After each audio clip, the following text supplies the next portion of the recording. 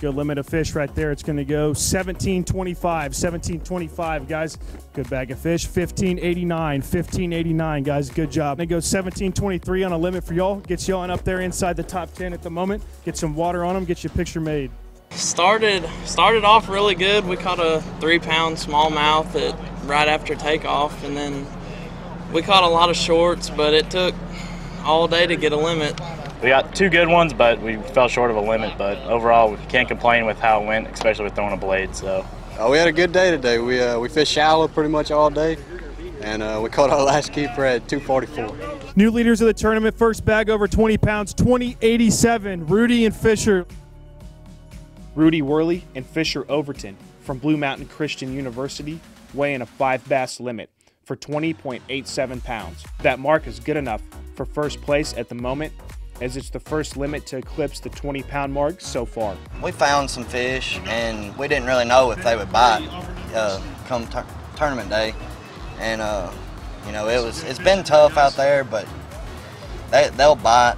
And you know, they're pre-spawn and post-spawn fish, so we're getting a little bit. They're moving up the spawn and coming out, and then we're catching the fish that are coming up. And, you know, it's a good deal. I just hope it lasts till tomorrow. A couple anglers from top-ranked Montevallo making their way in here. Charlie and Logan with 5. Coming up, guys. 5 good ones. Good limit right here. New leaders of the tournament, 2174. We're going to try the big fish real quick, and then we'll hold up the limit. I believe it was 590 on the big fish. It's a good one. Can do that as well, 601. Charlie Wright and Logan Pluger from #1 ranked University of Montevallo take the day 1 lead with 21.74 pounds.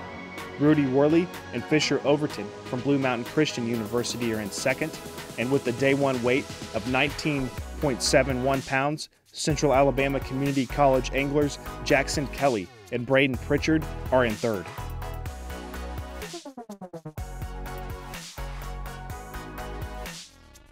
Well, we don't really know what to expect today, but it ended up being pretty good.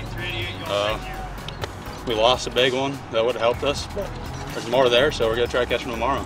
Yeah, I mean, overall it was a great day, catching them in the grass and going to hope for the best tomorrow, so we'll see.